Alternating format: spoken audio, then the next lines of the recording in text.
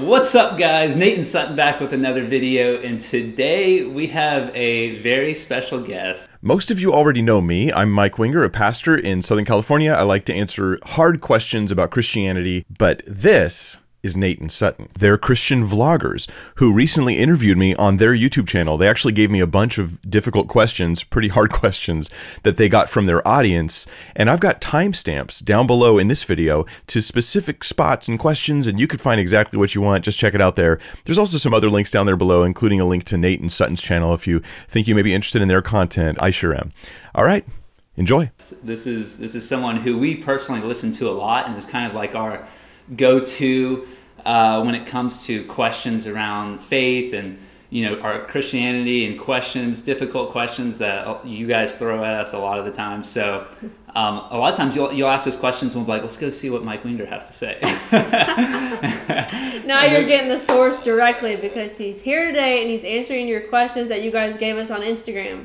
Yeah. So I would consider Mike someone that out of all the Christian figures out there and influencers, I probably respect his opinion on a topic more than any other person I listen to, you know. So I really am excited to have Mike on the call today. So welcome to our channel, Mike. Hey, it's really good to be with you guys. What little I've had a chance to get to know you just a bit, and I'm excited to be here with you, and I just want to give the caveat, which is to let everybody else know what you know already about me, which is I definitely don't know everything. I just give my best answers, not always the best answer. I just do my best. You know, I try to study these things a lot. I care a lot about that, but I also know my human limitations, and I know that it's the Word of God that's the truth, and I'm here, just a normal human, trying to figure it out and share it with others. So yeah, thanks for having me. Yeah, and that's one of the things I love so much about when I listen to your videos.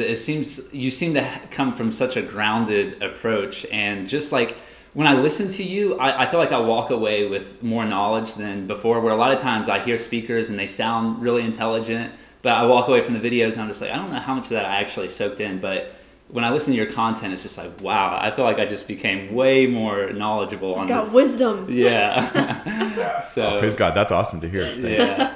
So we're really excited. We asked our viewers, we asked you guys some of the toughest questions revolving Christianity and faith, and we were gonna throw them at you today, Mike, if that's okay. Yep. Yeah, I'll do my best. These are some tough questions. Yeah. Well, before we jump in, I'm just like, do you like research like unprecedented amounts, or does this knowledge just come naturally, or how would you say? Yeah. The only thing that I do research a lot. Not probably more than anybody else, but the truth is that even when I'm on staff, when I was on staff as a high school pastor, I would like study side issues, and I'm sitting there thinking, I'm never even going to teach this. I'm just studying it because I just want to know, you know. And so I just kept piling in all this information, just kept chasing all these rabbits, you know, about God, about Jesus, about different religions, about tough questions. And there I am, like on Yahoo Answers, you know, back in the day, trying to like give people answers to their challenging questions and stuff. Anyway, long story short, now that I'm time doing this, I literally can study for 30 hours for one Bible study, and I love that.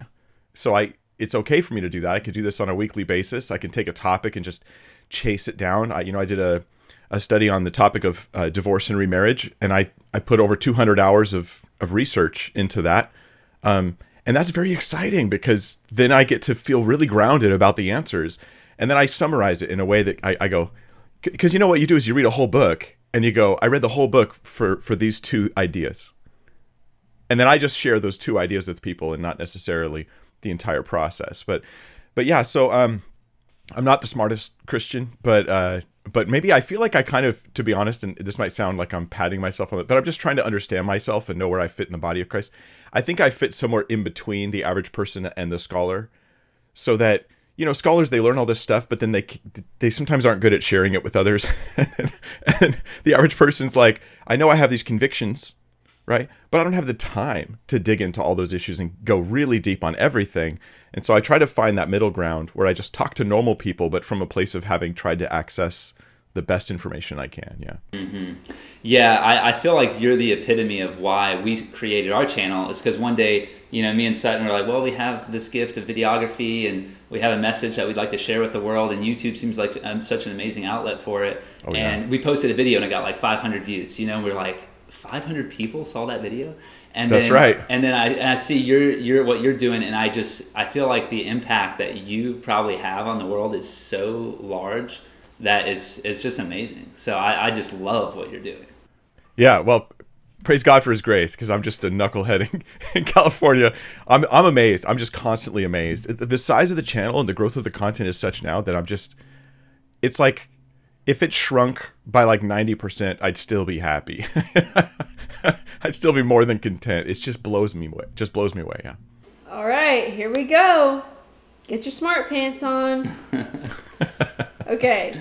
So what are your thoughts on divorce and remarriage as a Christian, and if it's biblical? And I know you, at the beginning, you just said you did a whole thing about this with all this time spent. So maybe you want to direct people to that video, or you could just give a short answer here and then direct them to the video. Yeah, I'll give a short answer, but it is a 3-hour-long video, and it's not for everybody. I fully admit that. But there are some people who go, man, I want to honor God with my life, but I'm going through some really hard stuff, and I need some help answering a lot of tough questions. That's what that video is for. I go through tons of scripture, historical analysis, linguistic analysis, but on a level people can follow. But let me give you some of my conclusions that I think we can stand on, right? Which is, first, marriage is sacred, right? We should seek to keep marriages.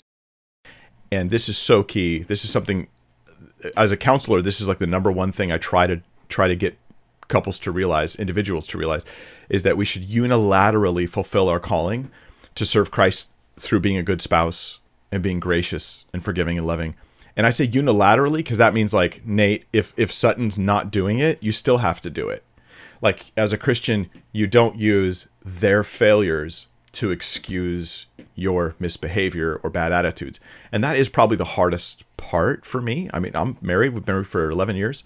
And it's always when I feel I'm mistreated that I start to mistreat. And so as Christians, yeah, like I have to just say, okay, I just got to die to myself and honor God unilaterally. No Christian's going to think clearly about their marriage. And if anybody's listening, you're struggling with your marriage, you will not, you're thinking foggy right now, unless you've really given over your being a spouse, your husband or wife, you've given that over to the lordship of Christ in your marriage. If this is about serving Christ and not just fulfilling your needs, now you can start to think clearly. And until you get that going, it won't happen. I would say also scripture indicates that unjustified, and I'm going to use that word carefully, unjustified divorce is morally wrong, and it doesn't remove our obligation to just get back together as soon as possible. So wrongly divorcing, guess what? You're still tied together morally. God wants you to restore that marriage. He still wants you to get back together. I would say remarriage, if you marry somebody after divorce wrongly, it's a wrong divorce, and then you remarry, that was a wrong thing. You shouldn't have done that. But now you did it. Like, this is now your marriage. You need to be faithful to this. You need to honor God in this. And that marriage constitutes like an adulterous moment that finally broke the first marriage. So now you need to serve God and move forward. And this is a sanctified and holy marriage now. Like don't just ruin the second one. Like, go forward and honor God with it. I would say that there are justifications for divorce and remarriage, like divorce and remarriage to somebody else. And that would be adultery, like a serious, very, very serious sexual sin. You don't have to get divorced if someone commits adultery, but that is, Jesus talks about that as a justification. Or a partner who chooses to leave you and they will not submit to Christ or the church, like through repeated attempts for reconciliation and restoration. They won't listen to the church. They won't listen to the teachings of Jesus. They reject you. They're abandoning you. And your heart's open. Your heart's trying to seek restoration. Like, there's a point at which you go, okay, I'm letting them go now. And that's, I do teach through the scripture on this, 1 Corinthians 7 and all that. And I'd also say anything that's like crazy situations, we need to be serious. Like it's extreme abuse. A man's like beating his wife and his kids. Like, you can flee that person. You can divorce that person if necessary. My fear is that sometimes after someone becomes embittered, all of a sudden, their past that they never thought was abuse, like extreme abuse, they start talking as if it was, right? And so then they start to, but I was emotionally abused. And Like there is extreme emotional abuse. Like I was a domestic violence counselor for years. So there is like legitimate extreme emotional abuse, and there's no excuse for that. And you should, get yourself to safety if that's you. But a lot of times I've heard people sort of magnify how bad the marriage was to try to justify where their heart is now. I just want a divorce. And so there's a danger for us there. Things that do not justify a divorce. I'm bitter. I'm not happy. We've grown apart. I hate them. I found happiness with someone else. Or maybe I found happiness alone. I don't care anymore. I got married too young. It's like, no, suck it up. Stay married. Go on with the Lord in this. And this is not our popular culture. I think this is what biblical teaching is giving us, though. And I go through it in great detail in the video. I'll send you guys a link to it if you're interested. Yeah, for sure. Yeah, all of these questions that we're asking, Mike, I know he does really in-depth videos on his channel. And Mike, you can feel free to plug those at any given point. If you're like, yeah, I did a 3-hour video on this, but here's the short answer. So for this purpose of this video, we're trying to get as much meat and potatoes as we can with all these questions. But to dive really deep, Mike does a lot of really amazing content on his channel. So yeah, speaking of kind of like going off that question, I know that one of them was, you said something about like fleeing a relationship. And I know one of the questions was, God calls us to forgive 70 times 7 or whatever. And when is it okay to be like, I'm done trying to like make this work, whether it be a marriage or a friendship or with your parents or whoever? Yeah. I think something that helps me here a lot with this question, and it clicked when I thought of this, or had someone else share it with me actually, was the difference between forgiveness and restoration. Or perhaps one way to say it is the difference between forgiveness offered and forgiveness received and a relationship being healed. And these are not all the same things. So Scripture tells us in Ephesians that we should forgive others even as God in Christ forgave us. That's really interesting. I don't think people notice that there's a qualifier for how we should forgive. The same way that God in Christ forgave us. So in Christ, God has a certain posture towards us. Like I had one old teacher who used to call it the cross posture. He goes, on the cross, Jesus' arms are wide open. And this is just, an allegory for the idea that he's like saying, I'm welcoming you. My arms are open. But Jesus still requires them to turn from their sin to come to Christ. Like there's an attitude change about a life of sin. Like, Lord, I want you as my Lord. I don't just want your forgiveness. I want you. I want a relationship with you, and you're holy. And I want that in my life. And so as a Christian, I think that my attitude is that of Christ, where I go, in my heart, forgiveness is fully like set and ready to go. But if they're ongoing in their behaviors, there is no restoration of relationship. And does that make sense? Like, okay, I'm ready to forgive that person. They were abusive to me. They took advantage of me in the past. Let's say you had a business partner that embezzled and lied to you. And then later they're like, hey, let's do another business together. And you could be like, you've never even really repented of the past. Like, I'm ready. I'm not bitter. I'm totally ready to forgive you. But that doesn't mean we're restored. Right? Because you're still ongoing with the same behaviors. And so then the next step would be to say, and there's wisdom here, right? Like God doesn't want us to be fools. So it's great to be forgiving to people, like, and to say, I forgive you, but at the same time to be like, but I'm not going to let you borrow my car right now. Like that would be foolish. I'm not going to start a second business with you after the last time you embezzled and caused all these problems. So yeah, I think that we forgive the way that God forgives us.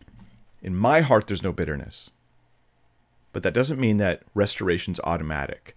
And that hopefully keeps us from being in these ongoing abusive situations. Although where I think the world takes it too far is they turn it into like, you got to do what's right for you. You got to take care of yourself. There's a certain place there where it becomes like a pride thing and a selfish thing, and we're excusing our selfishness. I think as Christians, we have to think of it as a wisdom thing. I forgive them. It's just not wise to get into that again, right? What do you guys think about that? Man, I love that analogy. Or I guess it's not even an analogy. I guess it's scripture. What you're saying is forgive how Christ forgave you. And meaning like forgiveness is not necessarily automatic, but it's like, I'm here to forgive you. Like, let's do this. But if they're not willing to restore, then there isn't, or come to restore, there isn't forgiveness there. Is that kind of what you're saying? Yeah, exactly. So I've dealt with my bitterness, but I haven't fixed your issues. Right. And I guess I've never viewed it really like that. How, you know, I mean, that's how it works with us in Christ, is like, you know, we are forgiven as long as we ask for forgiveness, right? I mean, is that how you would? Mm-hmm. Yeah. I mean, yeah, we say yes. We say yes, God. And there's conditions he has that it doesn't involve us doing any works, but it involves our attitudes changing about our sin. Yeah. Yeah, I mean, I thought that was great. I was just like, wow, just continued to be mindful, and I'm like, is anyone else hearing this? This is good stuff. Yeah. So, what is this? 5. Okay. So switching gears here a little bit. A lot. What are your thoughts on the COVID vaccine? Okay, so I'm not a medical guy, and I haven't even spent the time researching it. Okay, so I can't like comment on what to me look like conspiracy theories. Okay, I could be wrong. I'm just saying they look like conspiracy theories. Maybe they're not. I know there's some people who I normally would respect, and they're like, dude, this is a problem. So maybe they're right there. All I'm going to say is this. Pastorally, as a guy that studies the Bible, cares about Scripture, as a guy who believes in that the second coming is future, that there's a tribulation period. I do think those things are real. I'm going to say the COVID vaccine is not the mark of the beast. That's the only thing I want to say is it's not the mark of the beast. And if people think, but it could lead to the mark of the beast, then I'm just going to say, stop. Jesus didn't tell you to watch out for things that might lead to the things that might lead, that could cause, that could be the snowball effect of the, it's just, we look weird when we do this stuff. We do. And there's whole Christian YouTube channels that like their whole thing is just sensationalizing end times prophecy and making weird connections to modern events that it just gets me. I talk about that a lot. So, Yeah. So I'm just going to say, I just don't think it's the mark of the beast. That's all I've got to say. And if someone wants to take the vaccine, now if they have questions about, say, it being related to like abortion and, you know, what are the cells called? The specific cells that came from aborted babies. I totally spaced. I can't remember the name. Yeah, I don't know the name of it. But. Anyway, there was like aborted babies in the past, in like, I don't know, the 80s or something like that, and they keep using those same cells. And if they go, I have a moral problem with it, look, I'm not going to argue with you there, okay? I'm just saying, don't call it the mark of the beast. Yeah. Well, that's reassuring because I've questioned. I'm like, this is getting kind of weird. And I agree. It's a little weird. Yeah. Do you? I don't know the rules in California. Do you personally wear a mask in public at places that aren't necessarily you have to wear a mask at? I wear 7 masks. I wear one over my eyes too. And no, I do wear a mask. Yeah, so I pretty much wear a mask wherever it's expected of me. And at first I really hated it because the mask I had, like, I couldn't breathe. I don't know what mask I got. It was like, I can't get oxygen. So I'm like, trying to breathe. And then we found one that it's like no trouble at all. So I don't care. It doesn't really bother me that much. And I think that if you're going to ask I hate to have an opinion about things people are angry about here, but if you're asking me, I would say masks seem like they have some measurable effect on the transmission of different things. Okay, I'm not like they're a cure, but more importantly than that to me personally is that I'm encountering people all the time, and if I'm wearing this thing, it's not a stumbling block to them. But if I'm not wearing it, even though there's this expectation, especially in California, then it's a stumbling block to them. And I'm like, it's not that inconvenient for me. I don't care. I'm just going to wear this thing. I actually have encountered some people who judge me for wearing a mask the way others would judge me if I didn't. And that kind of concerns me as a Christian. I'm like, these seem like secondary issues. I just don't want to divide on that stuff, Yeah. Yeah, I personally have a hard time wearing a mask, even in places where it's like mask required. And I don't know if it's like coming from a place of rebellion or it's like sometimes I genuinely feel like it's unhealthy for me, like to be breathing in my own carbon dioxide, And I tell myself that wearing a mask is actually more harmful than it is beneficial. And that I may be completely wrong, and I'm open to that. But that's something that I personally struggle with is like, I'm definitely angry about the whole thing. And I don't know if I'm not wearing it because of that, or if it's just like, I think this is not the right. Yeah, I got to admit, Nate, I don't know the right answers to these questions. I really don't. Probably I'm looking at it like pastorally and going, you know what? If I had a room of people and some of them were drinkers and some were not drinkers, I'd be like, let's not have drinking here so that we can all fellowship together and it won't cause problems.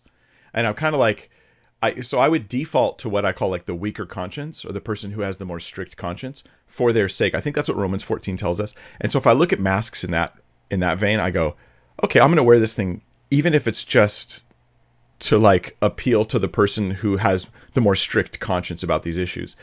But at the same time, like if someone walks up to me, they're not wearing a mask and they're like, I'm not wearing a mask, is that okay? I just tell them I don't care. Because I just care more about the relationship with the person than stuff. But maybe I've just got the wrong answer there. I don't know. That's how I do it. Yeah. Yeah, and I definitely consider myself to be like a strict rule follower. Like I even question if breaking the speed limit is like sinful. But something about the mask is like it's like, man, I can't do it. Speaking of rules, what do you think about that? Abiding by government laws, rules, even things such as little as like breaking the speed limit compared to like, you know. When I was younger, I thought if I broke the speed limit, I was sinning. And it's just like, there's a law, you're breaking it. Like, it just seemed like really simple to me. But then I also realized there's a difference between the letter. I'm going to sound sketchy here. I know it's going to sound sketchy to some people, but I think there's a difference between the letter of the law and what we understand it means. And so, like if cops enforcing the law are like, if you go 3 miles over the speed limit, we don't care. Like if they're saying that, then I go, okay, well maybe it's the letter's there, but the strictness isn't quite as strict. So I tend to think that about that issue. And I'll give you an example. You can't go out of the carpool lane, California, right? You can't go out of carpool lane because it's got that double solid yellow. And I do obey that. Like I have like driven like miles out of the way because I got stuck in the carpool lane, and I'm like, I can't break the solid yellow because I don't feel like that's very flexible. I think that's just the way it is. But if there's a car accident in front of me and the lane is stopped, I'm probably going to go ahead and break that. And I think if a cop was right behind me, they would be like, come on, get out of the lane. Keep going. We got to keep traffic moving. So I think that there's something to that. I think that if you're driving the speed limit, say you're going 55 and everyone's going 68, and you could actually cause a traffic problem. Like that could be potentially dangerous because there is a principle about keeping up with traffic. So I'm a little more flexible on that now. Yeah. Cool. He's getting into his own personal life now with these questions. Okay, this was actually asked a lot of what do you think of women in positions of Christian leadership? This is one of the most common questions I get that I don't answer very well. The truth is that, okay, I think, and I'm going to really preface this some answers I feel much more confident. My talks on divorce and remarriage, I did all the homework. I think I'm very confident about my answers there. Women in ministry, I think that the one role of pastor, like senior pastor type role, right? There's different, like if someone goes, I'm the children's pastor, I go, okay, well, I wouldn't have a problem with that. But like kind of like the pastor for adults and men in particular, I don't think that that's something God has for women. I think that's not something he has planned there, as I understand scripture. Okay, all that being said, women can still prophesy, women can still speak in church. It's not like the whole women are silent thing is not meant to be taken that strictly. But this is an issue where I really haven't vetted my own views very well here, and I have to acknowledge that. So I'm in the middle of teaching the Mark series. We're going through the Gospel of Mark. When that's done, I'm going to stop and do a research project on the topic of women in ministry. And I'm going to try to come down to all the nitty-gritty issues. I've got like several books here written by like people who have different views than me. They're like sitting in my little quick bookshelf I got. And I'm going to read through them, and I'm going to study all the issues and then try to come up with, I hope, God willing, real clarity and real solid ground, because it's a question I get asked all the time, and I feel a little bit weak on how much work I've done to understand it well. Yeah. Yeah. So I might change my mind, and I might not, and we'll see. Well, one question I'm not sure, I think it's on here about living in prosperity. Like, you know, Jesus talking about sell all your possessions, give them away. Like, what's your perspective on like us living in this house? Is this like, are we considered the rich? I mean, out of the world, I feel like, we definitely are considered one of the richest percentiles. So how do you know? I mean, it might come back to the heart thing, but I am curious your perspective on riches and having possessions and all of that. Well, I'll throw a few things at you. I think it's an individual issue, not a corporate issue. I don't think there's a rule for Christians on how much money they can have. I think that the Christian church involves the rich and the poor. Just acknowledging that reality means that it's hard to like sort of put a cap on how little or how much a Christian can have. But let me give you some examples of different types of people we see in the Bible. So there's this like rich young ruler that we read about, and Jesus tells him, sell all that you have and give it to the poor. Now some think, okay, so I should sell all I have and give it to the poor. Except Jesus didn't tell most people that. He just told this one guy that. Why? Because that guy needed that. That guy needed that. And I would just kind of say like, yeah, if you need to do that, or if you just want to, go ahead and do that. But don't tell the whole church to do it, because what's going to happen is we're going to be a super generous church for about 2 weeks, and then we're all going to be out with our hands out, right? Because now we're all poor. Like, Nate, you and Sutton are going to be super generous, and you're going to give away all that you own, and then you're going to be on the street begging. Now, multiply that by every Christian in your community. That is not a good look for the church. Like, we don't want to just be a bunch of people asking for money. This is not like how we want to. And how then are we going to be generous and give if we don't have anything left because we've given everything away? So there's places for the poor in the body of Christ. Poverty should not limit your involvement. But there's also places for the rich. Like Jesus' own ministry was supported, according to Luke, by these women who were well off. They were wealthy women, and they traveled and supported him financially. So they didn't sell all they owned, right? It seems like they had ongoing income streams, and they used that to support his ministry. Paul the Apostle was supported by people too. We read about one lady, her name's Lydia. And Lydia, in the book of Acts, she's a seller of purple. Now, purple was like an expensive clothing to get. Just getting the color purple was difficult back then. It was just very costly. And this is why purple is associated with royalty. And so the woman, she's a seller of purple, which means she's like high-end clothing sales is what she does. And she actually supports other ministries out of her funds. In fact, she actually houses a church. Let me just say this. Every Christian gathering was in a home back then. All the Christians were gathering in homes, but they weren't just random homes. They were whatever person in the congregation had a big old house, right? They gathered in the wealthy Christians' homes. And so what I think we've got going on here is an example of a variety of wealth levels in the body of Christ and how we all just contribute in different ways. So if you were to sell all the homes, sell all the valuables in the early church, there would have been no local home fellowships. Where are they gathering? So yeah, there's a variety of things to do. If God lays it on your heart to sell all you have, go ahead and sell it.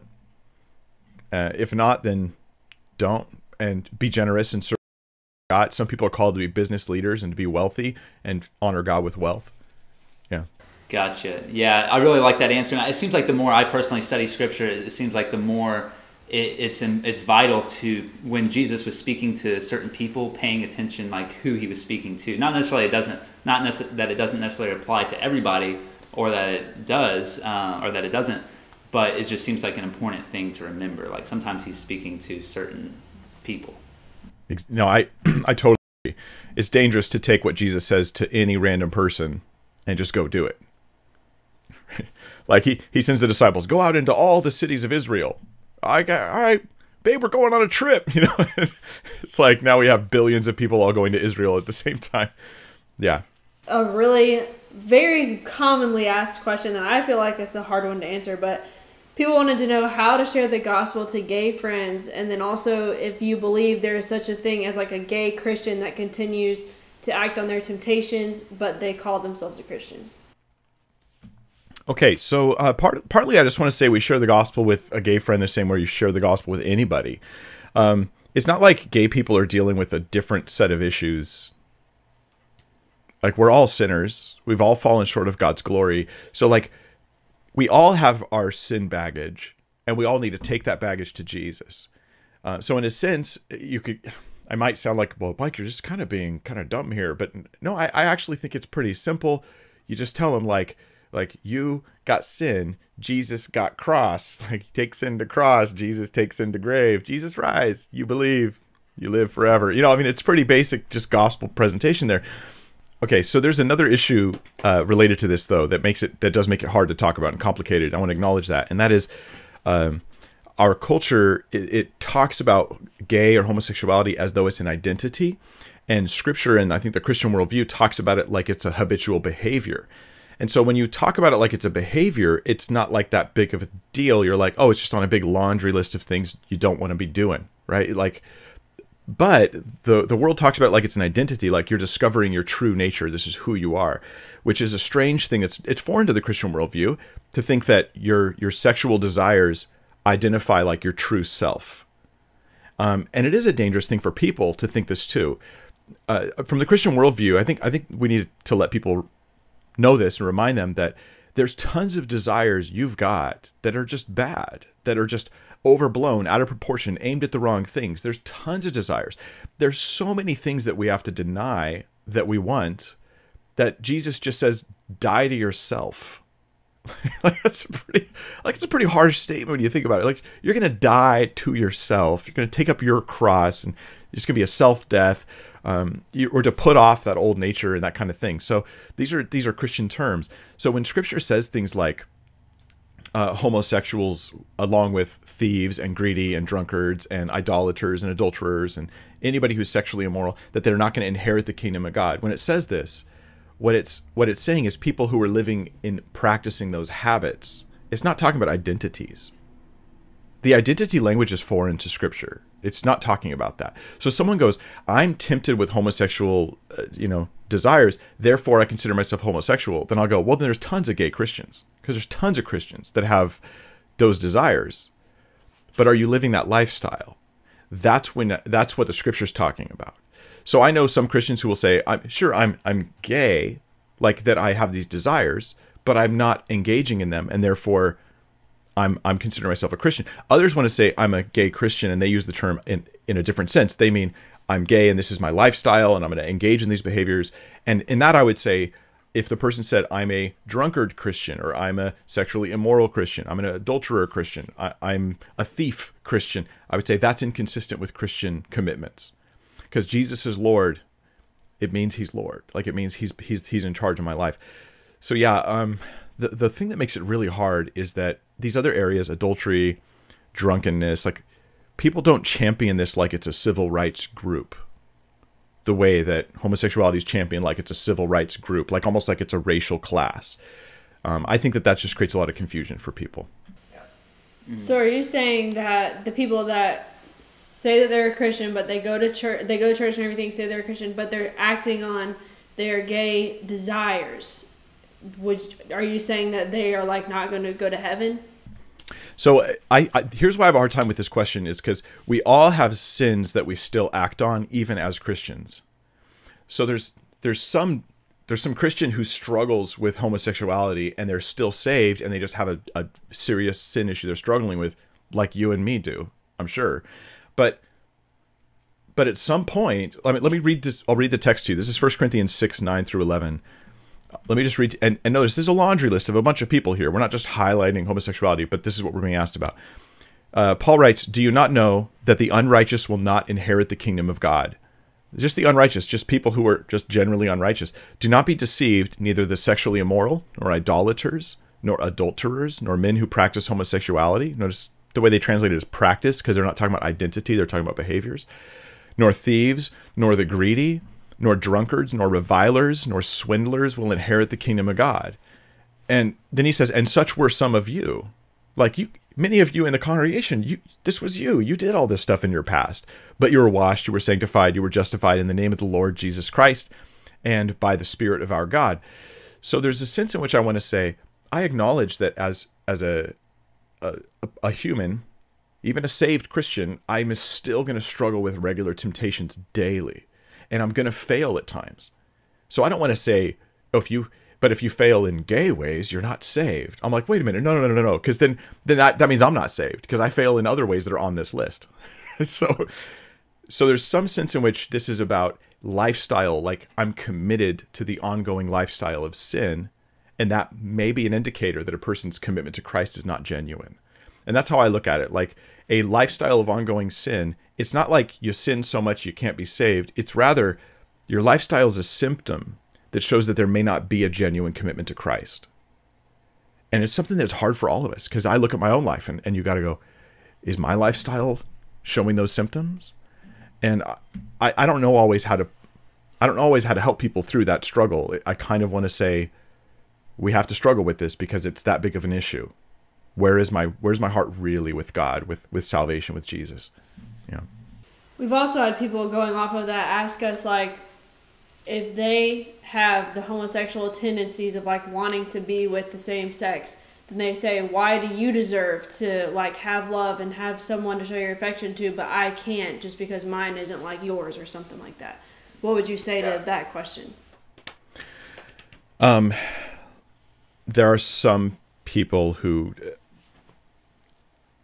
well, I'm going to use an analogy here. I'm not comparing the two things. I'm just using an analogy. So homosexuality is not like pedophilia. These are very different categories. But let me give an example of analyzing the principle. Does it justify what I want to do if it's the only thing I want to do? That's all we're really saying. So I don't want opposite sex relations. I only want same-sex relations. Is that enough to make me sort of like, I'm being victimized by this? It's unfair. That I can't have what you have, kind of thing. But what about someone who the only thing they want is children? And you're like, okay, we all agree, still not okay. I'm sorry, you got that struggle. This is the depravity of man. We got issues. What about someone who the only thing they want, the only person they've ever wanted, is married to somebody else? And like, they're just not even interested in anybody else. Nobody's even on their radar. And they're like, it's not fair that you get to have your husband and I'm over here and the only person I want is that person's husband. I would just say, this is a way of recasting my temptations as if like I'm the victim of my situation and I'm being kept from love. Like this is just a way of turning me into a victim so that I can then have a case for why I should be able to do what I want to do. So teenagers get really good at this. It's not fair, and I acknowledge it, but we just got to deal with facts. Like, I'm a human. I'm a broken human. Humans are messed up. Like, if you're a human, you should know this about us. We're messed up in lots of ways. God's guiding us in his truth and his real design for us. And being single isn't the worst thing in the world. Okay, it's not like this is hell, just being single and not being with somebody. No, you can live a fulfilling and wonderful life as a single person. Many people do. We just can't find these I'm a victim excuses for doing things that are morally wrong. And I don't really know what else to tell somebody on that. I don't know if I would change their mind, to be honest. I think that it just comes down to whether we're willing to submit to what God's saying or not. Mm. Yeah, and kind of on that topic, what you were talking about, these certain people not inheriting the kingdom of God. How do you deal with that in your own life? And like I've had that question before. Like, okay, there's this line of, being saved from like a ongoing habitual sin versus like sinning every once in a while.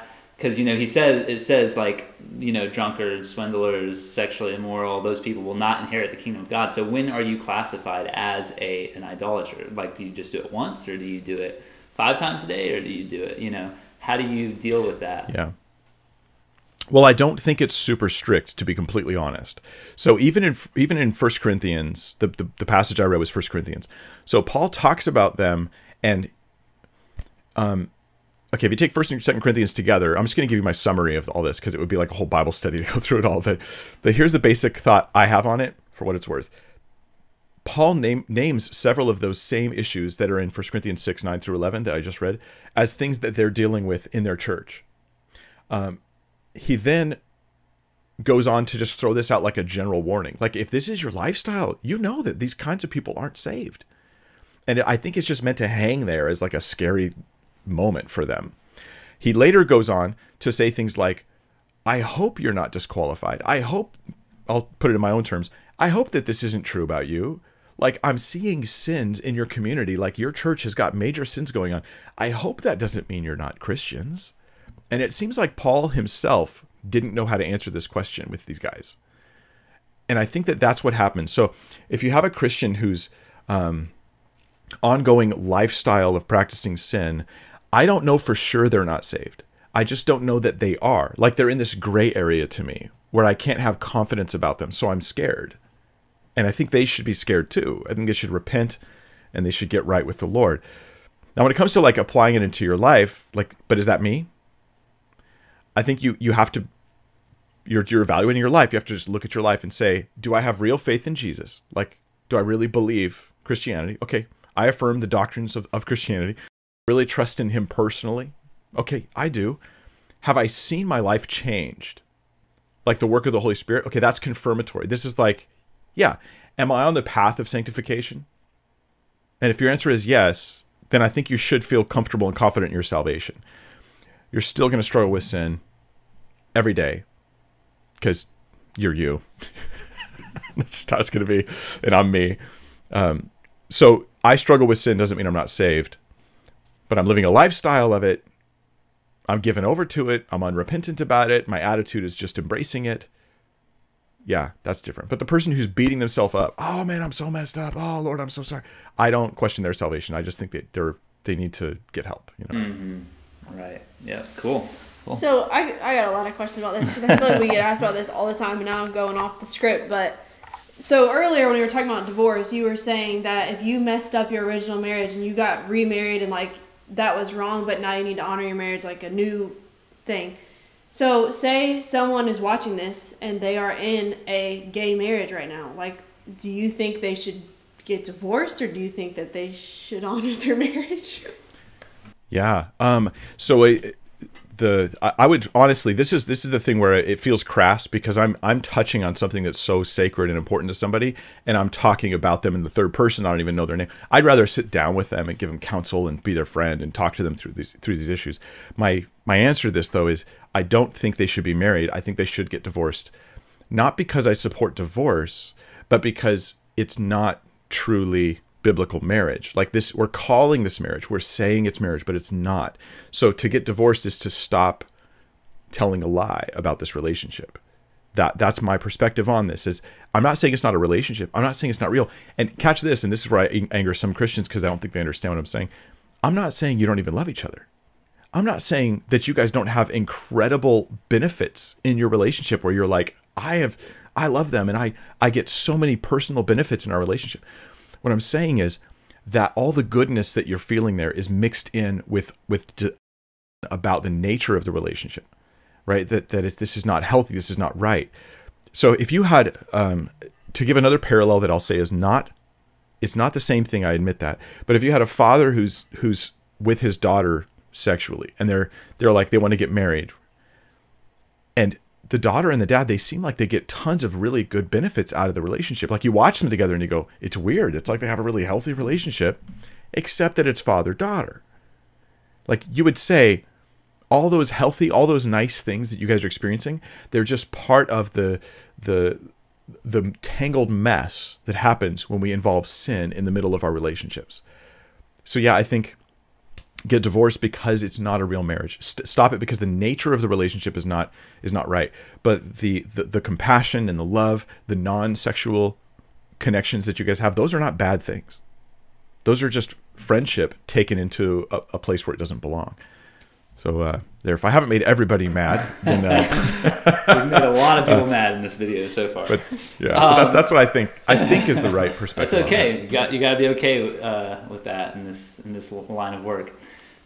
So I'm not sure how many videos of ours that you watched beforehand, or like which ones you watched, but I thought kind of a fun question was based on what you had seen about us, or like certain videos that we created. I would love to hear, as honest as you're willing to get, just kind of your thoughts, your judgments, like wow, these guys are doing a good thing, or they might want to be careful on that, or I'm just really curious your perspective of us. Man, if I knew this was coming, I would have watched more of your content. I hate to say it, but I only caught, like when you first contacted me, like I think it was a couple months ago, I watched a couple of your videos just to kind of like get an idea, you know? And I feel like you guys are very real on camera. And so it was pretty quick and easy to get a vibe for you. And so I just was like, okay, they seem like they're not like trying to trick me or something like that. Like some people want to interview me and it really is an elaborate trick. And I'm like not interested in that. So that was pretty much my concern. I'm like, oh, we just, okay, they just seem like genuine believers. I could tell you were, I saw a video you did, it was a Q&A video. And the people were asking you questions about your life and stuff. And I could tell that you were like pretty strong and opinionated, which is not an insult, by the way. I have a lot of I'm opinionated too. But I could tell you, and you wore all that on your sleeve. I like that. I think that's a good thing. I don't really have criticism for you, but I didn't watch enough of your stuff to even know. Oh man, my ego. I was hoping you were going to be like, yeah, I've watched like hours. I even knew about you guys way long ago before y'all even contacted me. I was hoping y'all would reach out for an interview. No, I'm just joking. Great. I understood that. Okay, why do we worship on Sundays when the Ten Commandments talk about the Sabbath and even Jesus kept the Sabbath? Yeah, Jesus totally kept the Sabbath, and the Ten Commandments totally talks about it, and it's such a big deal in the Old Testament under the law that it was like the death penalty for violating the Sabbath.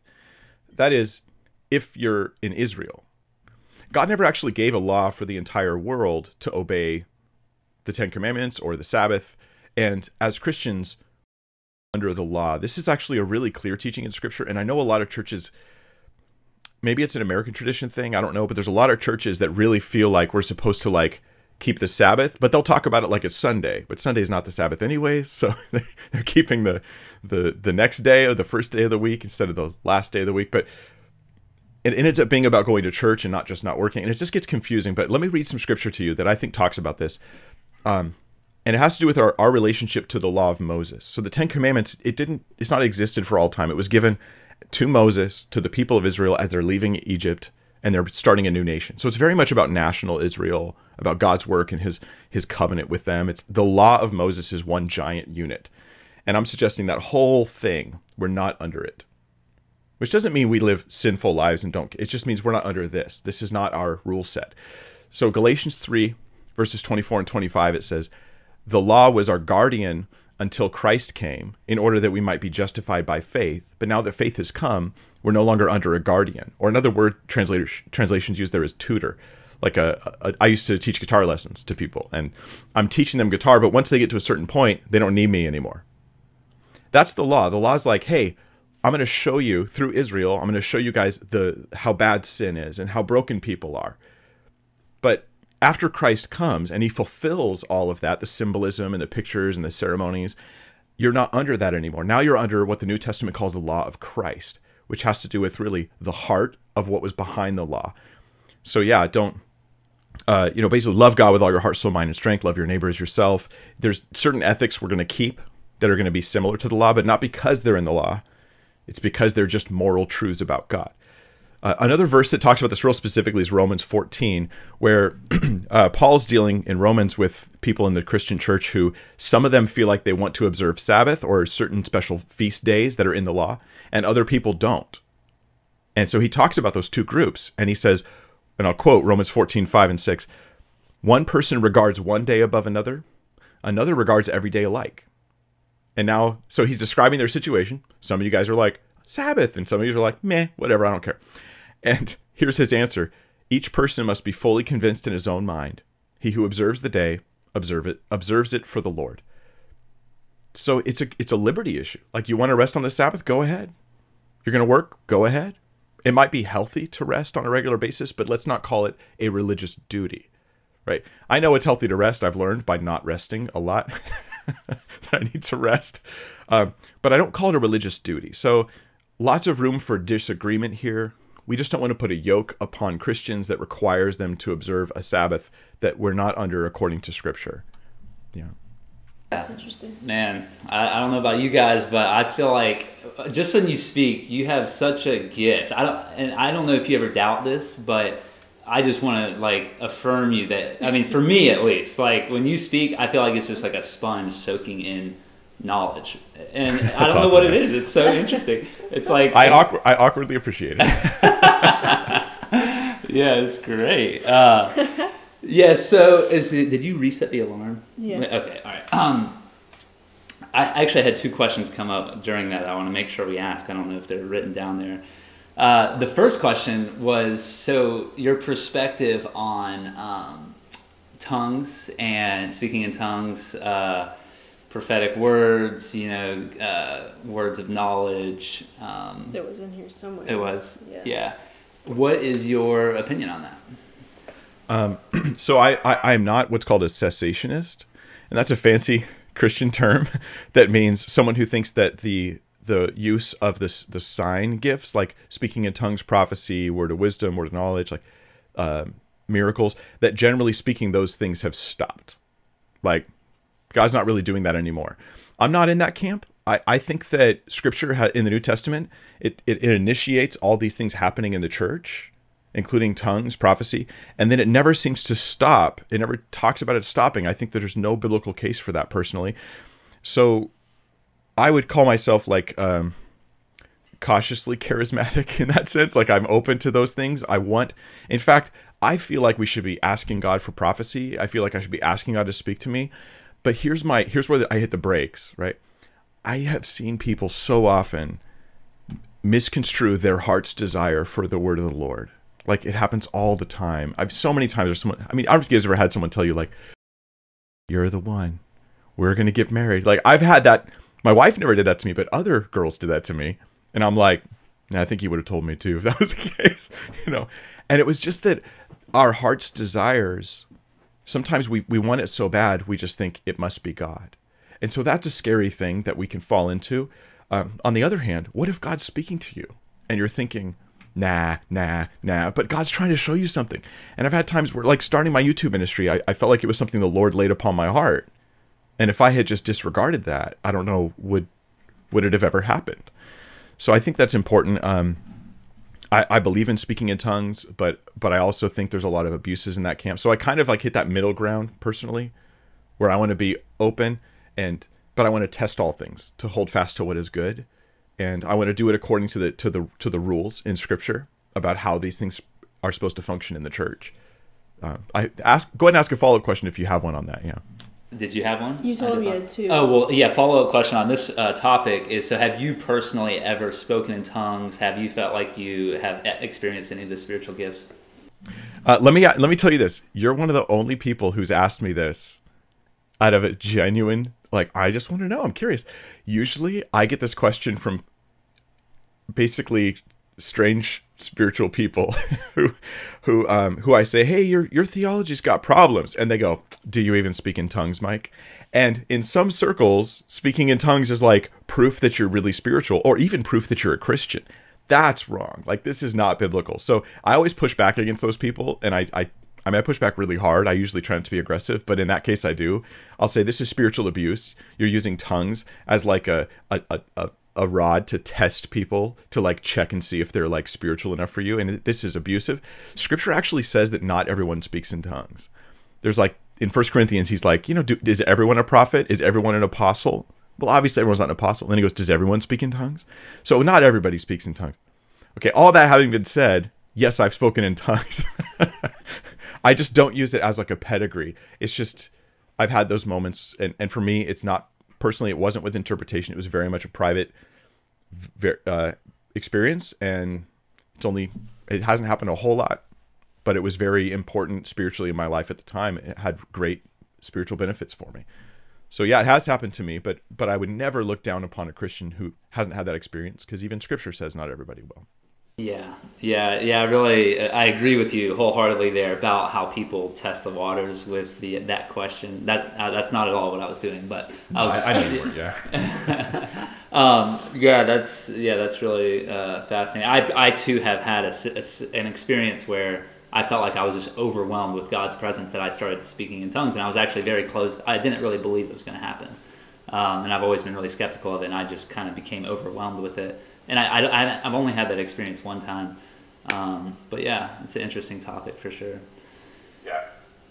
Yeah, it is. Man, I really want to see more of the gifts of the Spirit in the church. It's just that a lot of the groups that are practicing it a whole lot, I look at and I go, I don't know about that, Yeah. So, And I have been God to help a us. service before. They said that if you're not speaking in tongues, you don't have the Holy Spirit. They said it in the service there, and that just felt so like wrong. I think it's spiritual abuse. I think it's really horrible spiritual abuse to say that to people. Yeah. And then, so the other question I had was, as far as, so we're business owners, I'm assuming you probably are to some degree. When it comes to tithing and like giving money as a business owner, do you hold yourself to any kind of tithing percentages? Like, I must give 10%, or I feel like I should give 10%. Should I give 10% of my profits or 10% of my gross revenue? I think that's an interesting topic for me as a business owner for sure, and I would think other people who are in similar boat might find that question interesting. Okay, so on a personal level, we've always given like 10% plus. So like 10% is kind of like where we start our giving at, and then in addition to that, we just give whenever we want to whatever we want to support. And I want to say this though, biblically, there is no percentage given. So again, this is again like the Sabbath issue. It's where the Old Testament law did have Israel giving 10%. That's true. The New Testament does not mandate this for believers, and I mean, I will hammer on this because it's where a lot of teachers who otherwise are great Bible teachers, they suddenly start taking verses out of context on this one issue. And it's not just because of greed. I think it's just tradition. I think traditionally, like, look at me, I'm giving 10%, yet I'm telling you don't have to. Like, I just have a tradition that I've always, since I was a teenager, getting my $2 allowance, right? And I'd give my, $2 a day. It was for lunch allowance, not $2 like a month. I'm like, can I have some more, sir? But I would give my tithe on that, So I think that's healthy. I think it's good. But Scripture, I would say it doesn't require 10%, and it doesn't limit to 10% either. It just says that God wants us to be cheerful givers. It never mandates how much Christians should give. It sort of implies giving based upon like your ability to give. Like that's kind of implied in various places, that you're giving based upon how much you can give. And that's interesting to me that's in there. Generally speaking, if somebody comes to church and they're very poor, I would expect them to give much less, right? I also think that Scripture doesn't limit our giving to our local fellowship. It does include supporting those who are ministering to us spiritually, but it talks about us caring for the poor, and I don't have to always do that through my local church. Like I could just go take care of somebody. I could just go help somebody. I could just give them money. I could loan them money and then forget about it. I could do whatever it is that needs to be done there. I also think supporting missions and then supporting persecuted Christians. Like I've been recently thinking about trying to find a ministry. The trick is finding one you trust, right? But finding a ministry that reaches out and helps impoverished and persecuted Christians outside the U.S. where they need it the most. Because I feel like there's a biblical example of this in the Scripture where they're taking money from Corinth and they're sending basically a care package of financial resources to Jerusalem where they're poor and persecuted Christians. And I think that's a good example for us. So I think we should be very generous people. I just will not put a percentage on it. And our goal is to give cheerfully and joyfully and not limit the giving to the local fellowship. So yeah, I want to support my local church. I don't think the church owns 10% of your income. I think that's a crass, and it's not the right way to look at it. But if you want to give 10% to your church, that's fantastic. Do it cheerfully. Give it to the Lord. Do you feel like there's any scripture to support the idea that the more you give, the more you will receive? Or I know that's not where we should be coming from, but yes. Do you feel like there's there's a verse I had for you guys here, and let me read it. Yeah. Let me see if I can find it real quick.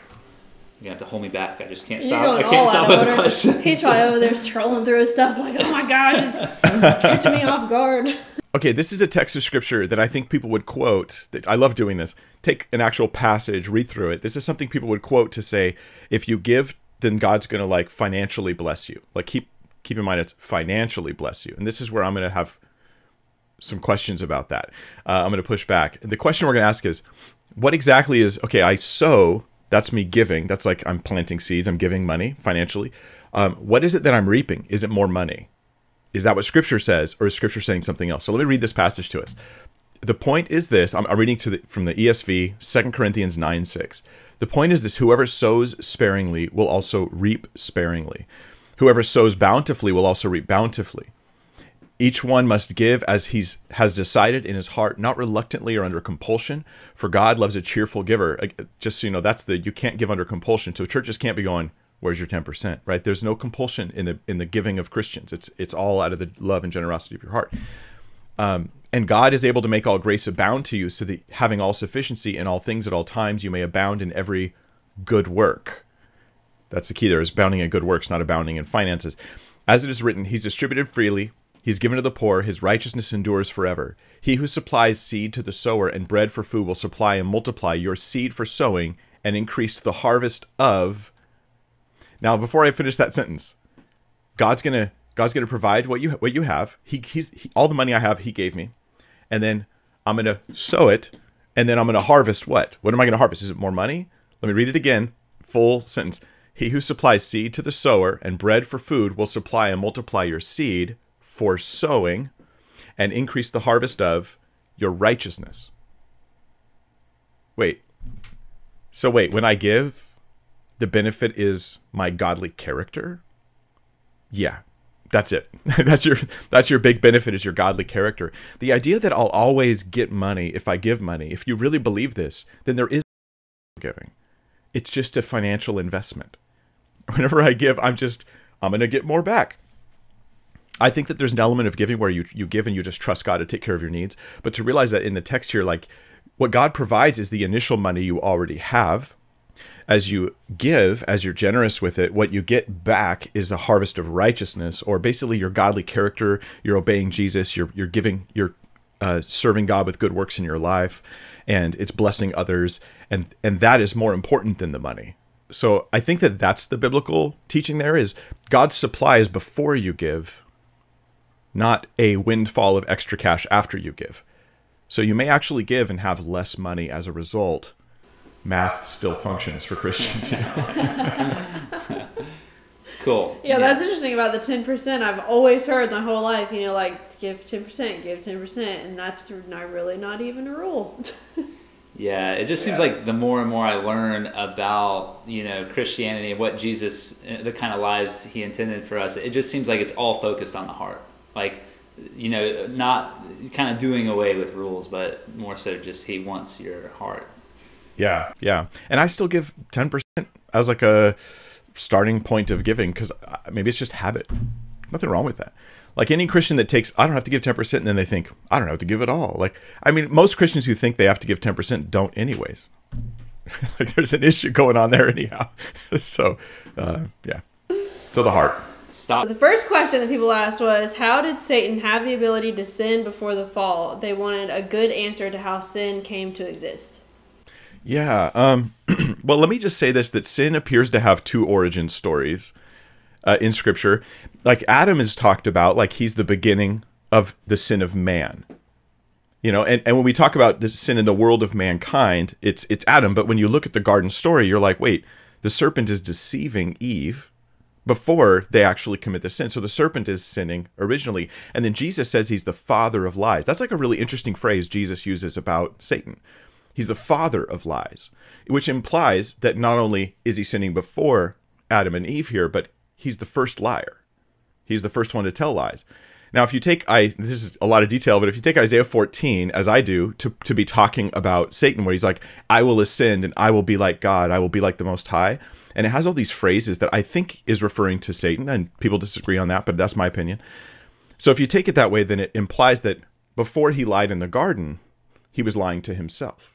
That there was these lies about himself, about his ego and his glory. He was also called the anointed cherub that covers. So it seems as though Satan is like very close to God, like he's one of those angels around the throne that's very near to God. And okay, that all just talking about the origin of his sin, but how? Right? How did he have the ability? I get that's a tough question. The short, simple answer is, well, he just had free will and he made a choice. And we could either look for a cause external to Satan, like something happened to him that made him sin, or we can look for a cause internal where it was like he just chose it. And I think that's just what happened. I think he just simply chose to sin. I think angels have the ability to make choices like we do. It's a little different than us because we after Adam, we're like born in the fall. Like we're born and we live and exist in the fall with sin and with issues. But with angels, it's like they're in glory.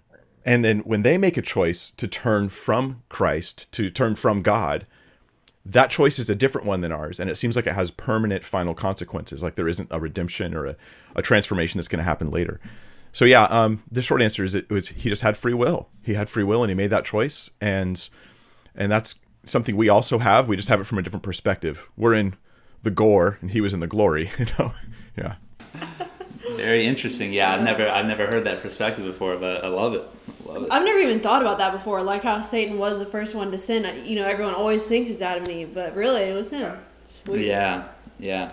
Okay, next question. Why should we pray for unbelievers to be saved when God already has his elect chosen?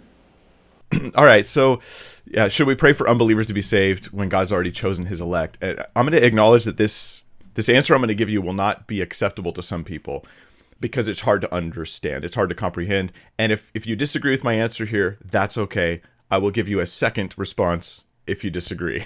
That's how I'm going to handle this. But I'm going to suggest that God's election, his choosing of us, it depends on something called foreknowledge. That is God knowing ahead of time who is going to choose him. So I chose my wife when we got married, but I knew her very well. I knew she was going to say yes. Like there was no fear that she would turn me down when I proposed. I already knew that the answer was going to be yes, but I still chose her. Now imagine if I had known that from eternity past.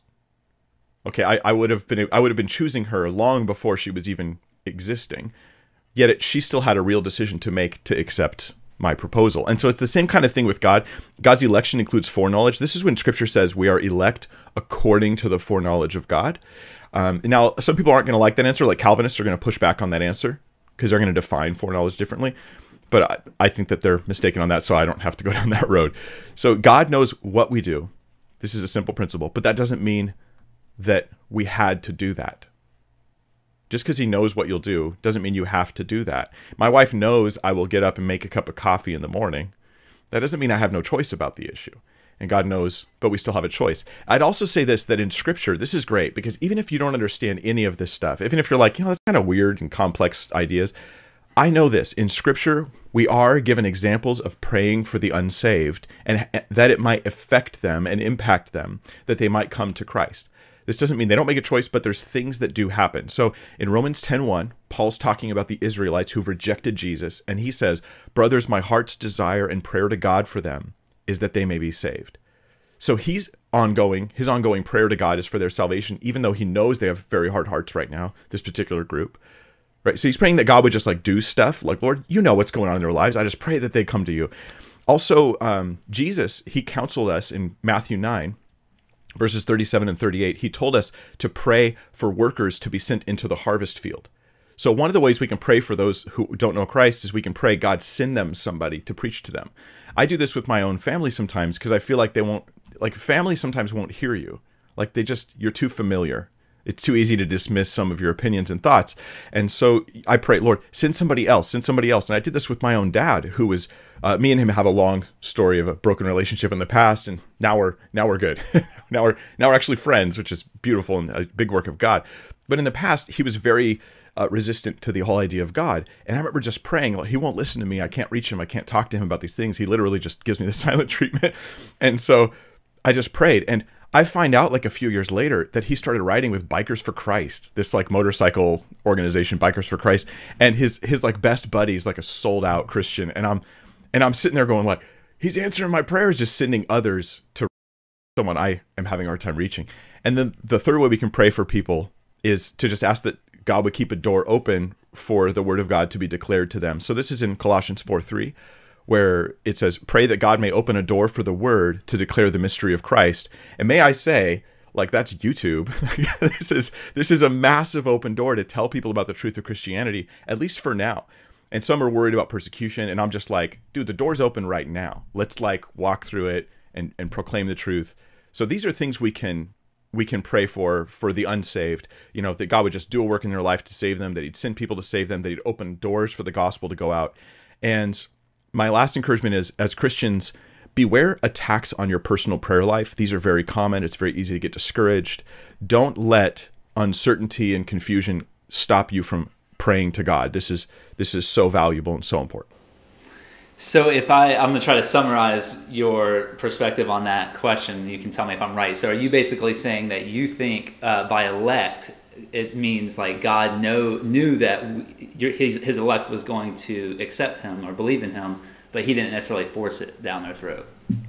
Yeah, I absolutely think so. Okay. Yeah. And then as far as like God moving on our behalf, do you feel like prayer moves God in that sense? Like say someone is like destined, or maybe they weren't going to believe in Jesus, but if we pray God might answer that prayer and then open their heart to now accepting him?